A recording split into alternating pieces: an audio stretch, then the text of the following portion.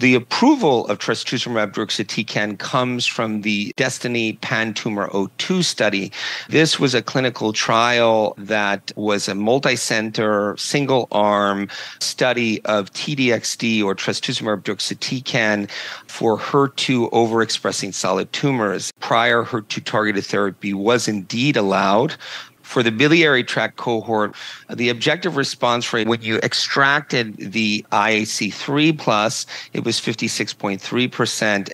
And so that is an important theme that I think we're seeing in biliary tract cancers, that it may be the IHC3+ that do the best. And this is where the FDA approval is for trastuzumab deruxtecan. Overall, it's a quite effective drug for IHC3+ solid tumors. The one toxicity that I will bring up for trastuzumab deruxtecan is really pneumonitis and interstitial lung disease. This is really a very important potential toxicity of a number of ADCs, including trastuzumab deruxtecan. And really, when I use this drug, I do really watch very carefully for the potential of this, and it's quite critical.